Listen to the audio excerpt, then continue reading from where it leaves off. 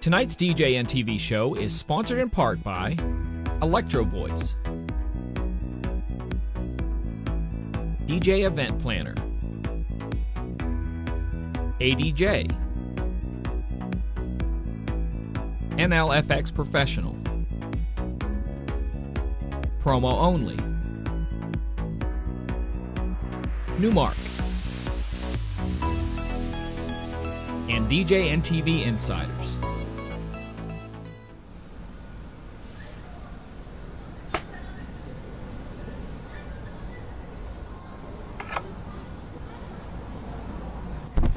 Hi, this is John Young with the Disc Jockey News and Disc Jockey News TV. Thank you for joining us tonight out on Facebook and out there on YouTube. For tonight's show, we've got a special guest. Maybe it's just you.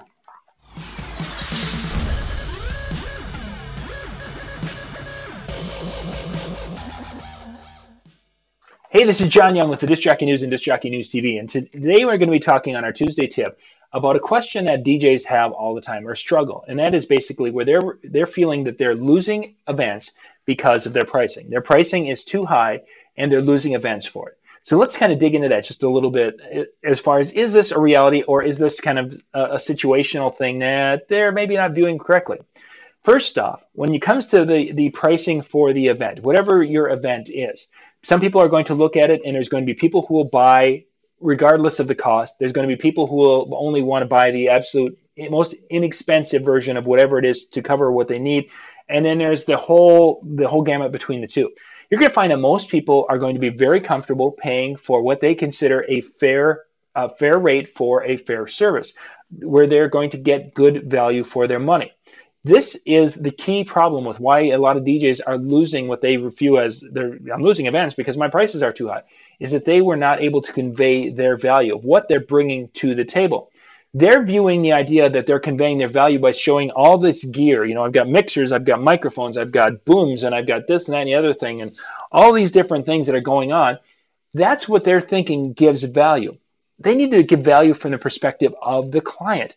What does the client feel is important? What is the client going to value? Are they going to value your microphone, or are they going to value being able to hear the announcements? Do they value the sound system that can do 190 gazillion watts on the dance floor, or are they going to value the sound that's going to fill the dance floor, and that value and that sound isn't going to be too loud for the older guests that are over on the sides? Whatever. You've got to really turn things around a little bit and sell that value. Once they see the value, they're going to understand it. Well, all they want is a price. Yes, that's all they know is the price. But to find out more about what they need and what things that are important to them and the value statements that can work with them, you can put that together. If you don't, you're going to have them just shopping on that price, and they're going to be sometimes seeming to leave you because of the price. Not always. Sometimes you're going to have your price set here, and the problem is that they're looking for someone up here. You think they left you on price because they wanted down here. No, they were looking to go, and they wanted more service. They wanted more things, and you weren't charging enough, so obviously you weren't a professional enough to give them what they perceived that they needed to be up here. It's kind of like someone who's owned a BMW and loves a BMW. They're not going to go buy a Kia because they want to make sure that they're getting what the value and such that kind of goes with spending more to get that vehicle. That's life. A lot of people are like that. That's not unusual. So don't be thinking everybody who leaves you is leaving you because of your being too high of a price. Sometimes it's not. The other side of it is that you're probably, again, not showing the value, but you probably don't have a consistent enough look to convey that value message. You might look like you're kind of maybe a fly-by-night. Your website might look kind of crappy, dated or crappy. You might have pictures on there that are offending people. You might on social media have things up there that just make you look like you're a $100 person instead of a $500 person. Or you have pictures and things that make you look like you're 500 instead of 1,000, whatever it is. You've got to make sure that you can show your value. You've got to be able to show you have a consistent image, and you've got to be able to convey these things in a regard to the client so that they feel that, yes, this person is interested in my event. This person is interested in creating something with me that will be an incredible day. And once you do these things, they're not going to leave you because of price. They're going to leave you because they might not be a good fit. They might leave you because they don't like you, and that's okay. But it's not, very, very seldom is it about price.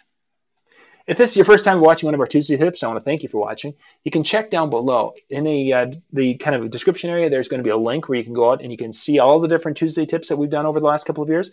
And of course, if you have a question or a thought or an idea of how you can help to convey your value when it comes to this, please put that down in the comment section way down below, because those types of ideas of how we can convey our value to our prospects is so critical. And DJs, we need to learn from each other when it comes to this stuff, because I don't have all the answers, you don't have all the answers. But if we put our heads together and you have one answer and you have one answer and I have two, now we have two answers. Hey, that works. So please share your thoughts down in the comment section down below. This is John Young with the Disc Jockey News with today's Tuesday tip.